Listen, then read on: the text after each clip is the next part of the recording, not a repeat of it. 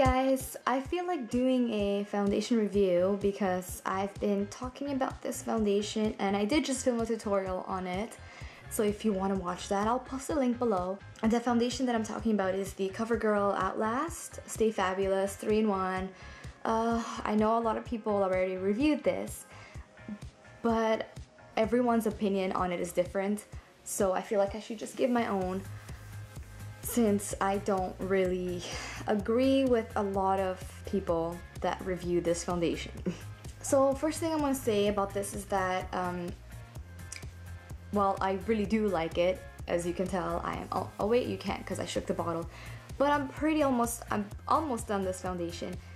And I like it. As some of you may know, my favorite foundation is the Revlon Color Stay because it has a super long lasting power, and that's what I like because I do not like to retouch my makeup. I think that's really annoying and I want something that stays on my face throughout the day. So this claims to do that, and it's also not as heavy on my skin as the Revlon Color Stay.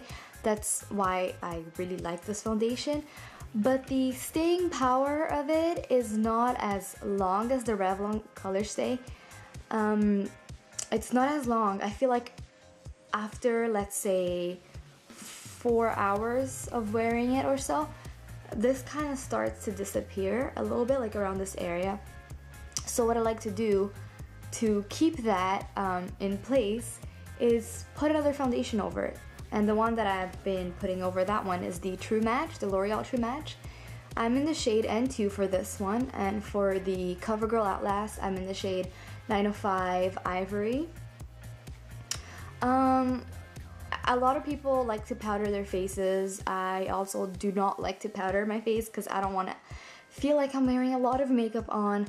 So that's why I put another kind of lightweight foundation over this area, because I feel like it helps it last longer, and it does. And that's what I do, and that's actually what I'm wearing now.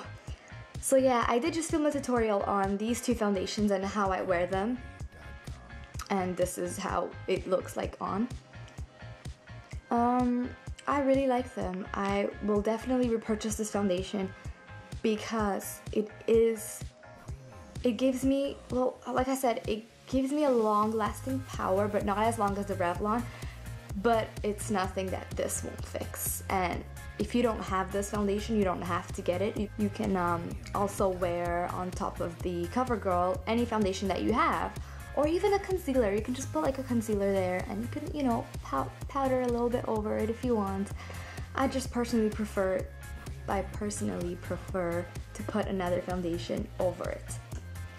So I guess that's it. That's my review for that. Just think of it as using this as a primer or something, because I feel like that's what I'm doing since I put this under this one.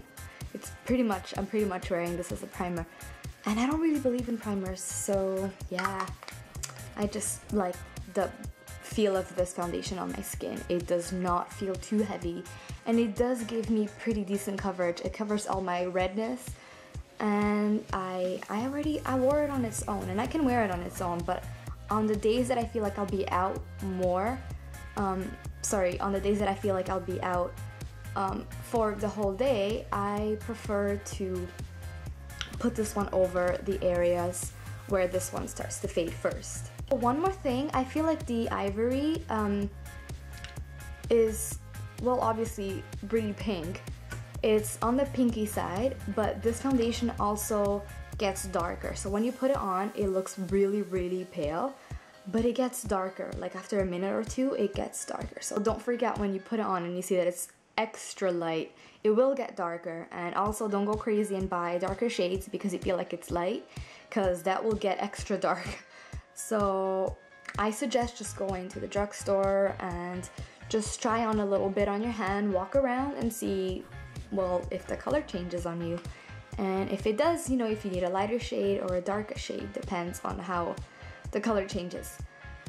So that's my review on the Covergirl Outlast foundation, and if you have any questions, let me know. Also, like I said, I did just do a tutorial on how I wear these two foundations, so if you want to watch that, go go ahead, I'll post the link below, and thank you for watching. Bye!